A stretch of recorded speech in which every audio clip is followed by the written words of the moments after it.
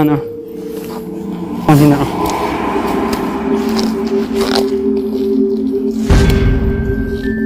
这块什么不同？腹部不是正常的形态，有一个另外的其他的某种动物的骨骼。这具女性人骨的体内为何会有动物的骸骨？她生前究竟遭遇了什么？超规格陪葬品尽显墓主人的地位显赫。哟，那个脚，这个壶真大。一位女性为何会享有如此高规格的厚葬？体质人类学家通过 DNA 采样，能否为我们揭开谜底？接下来带领大家走进本期视频：山西晋墓遗骨之谜。新进来的朋友可以加个关注，点个赞。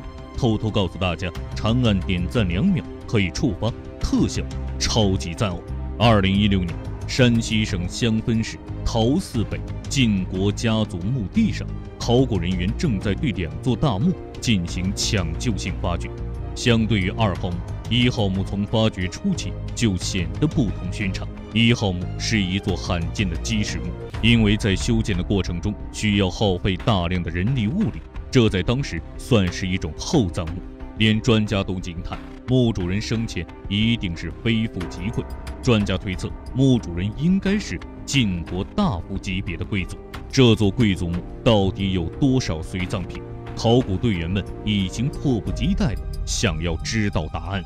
就在这时，考古队员在1号墓中清理出来了几件裂地，因为墓中塞满了基石，里面的文物根本承受不住这么大的压力，导致大部分文物都被挤压的变形，有的干脆直接被砸扁了。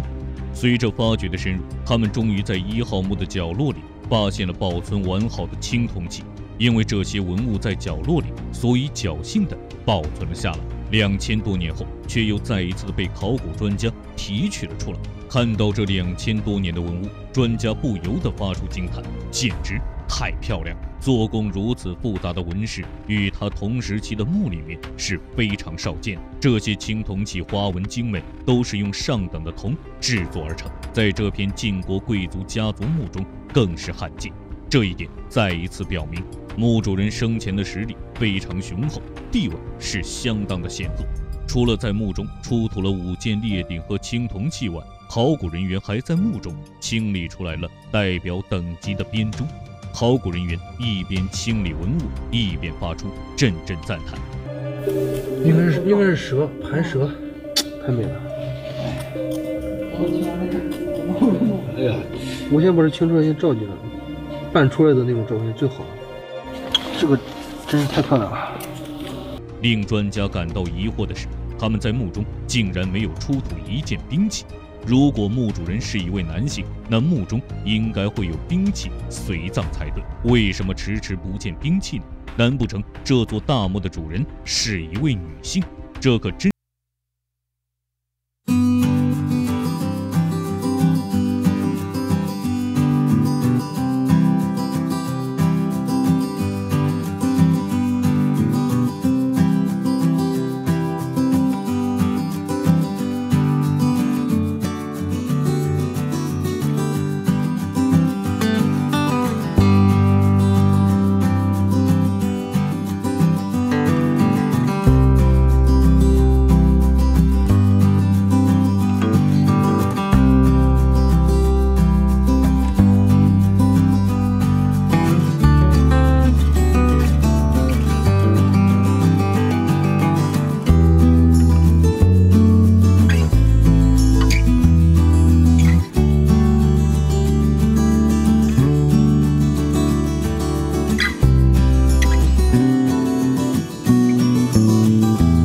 就是个塔儿，你看那情况，还真是哎。山西陶寺北晋国家族墓地挖出一具身怀6甲的女尸，不同寻常的体态让考古专家疑惑不解。他的左手是大概这个位置，就是左手扶到腹部或者是左侧髋骨这边，然后右手大概他的姿势就得是这样。他为什么要以这种姿势下葬？年纪轻轻的他为什么会突然死去？随着墓葬进一步的清理，考古人员发现了一具骸骨。因为这是一座基石墓，在这样的环境下，尸骨保存状况一般都不是很好，有的尸骨甚至都和泥土融为了一体。如今这具尸骨能保存下来，可以说是不幸中的万幸。然而，让考古专家感到诧异的是，这具尸骨的腹部却显得与众不同，因为墓中没有出土兵器，基本可以确认1号大墓的墓主人是一位女性。究竟是什么样的女性会在家族墓中享有最高规格的墓葬？借助当代先进的体质人类学研究，或许会揭开墓主人的身份之谜。随后，这具珍贵的人骨被整体打包，迁移到山西省考古研究所侯马工作站，进行下一步的考古研究。2017年6月5日，因为人骨是被整体打包运回考古研究所的，整个重量有几吨重，很难将其移到室内做考古研究。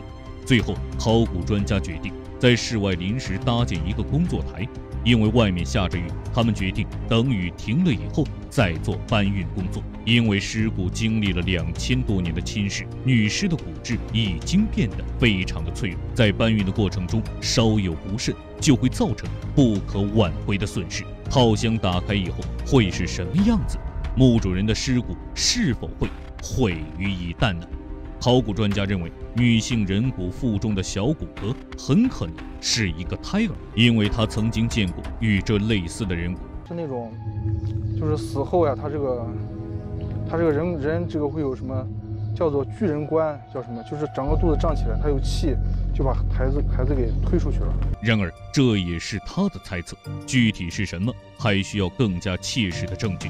6月6日一大早，考古人员就开始对套箱的接取工作紧张地忙碌着。为了保证套箱内的人骨不脱离原有的保护环境，考古人员在套箱中放了大量的泥土，还在人骨的下面铺满了基石。套箱非常的沉重，如果在起吊的过程中发生了碰撞，后果可想而知。为了减少不必要的颠簸，他们选择了一块最近的空地来进行开箱取样。揭开套箱盖，人骨就被埋在其中。为了防止人骨在太阳下暴晒，考古人员开始搭建帐篷。穿好防护服，考古人员开始在套箱内进行作业。这些沙土都来自墓中，沙土被清理干净以后，深埋地下10米。在墓中沉睡2000多年的女尸是否安然无恙？揭开编织袋，在墓中沉睡了2000多年的年轻女尸终于重见天日。看呢，放心点啊。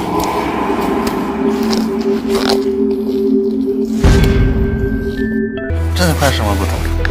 腹部不是正常的形态，有一个另外的其他的某种动物的骨骼。考古专家口中的动物骸骨到底是什么呢？难道墓主人生前遭到了非人的待遇？那为什么墓主人死后又会被厚葬呢？专家通过 DNA 鉴定，能否为我们揭开谜底呢？值得庆幸的是，尸骨经过了几次辗转，幸运地保存了下来。在对这具女性尸骨进行清理和形态观察的过程中，考古人员惊奇地发现，墓主人应该是一位身体强壮的年轻女性。通过观察墓主人的盆腔，专家推测墓主人去世时年龄应该在25岁左右。令专家感到诧异的是，为什么墓主人年纪轻轻就突然死亡了呢？通过进一步的仔细观察，专家发现，原来女尸腹中的骸骨并不是动物骸骨，极有可能是一个胎儿。这位被厚葬的年轻女子竟然身怀6甲，这让在场的所有人都震惊不已。什么原因造成她英年早逝的呢？分开的耻骨让专家联想到女性分娩时的状况。墓主人是不是因为难产而死的呢？通过观察墓主人的小盆骨，考古专家推测，墓主人应该不是难产而死。难道她的死另有蹊跷？女尸虽然保持了人骨的形态，但骨质却变得异常的糟糕。专家表示，如果墓主人肚里的胎儿是个男孩，或许可以得到晋国公族的基因密码。2017年6月25日，为了获得这个珍贵人骨的样本数据，体质人类学专家开始对其进行 DNA 采样。DNA 采样最重要的环节就是去污染，如果去污染不够彻底，就会得到专家自己的 DNA 数据。把样本放入酸中，去除外源 DNA， 通过专家的一顿操作，终于得到了纯净的 DNA 溶液。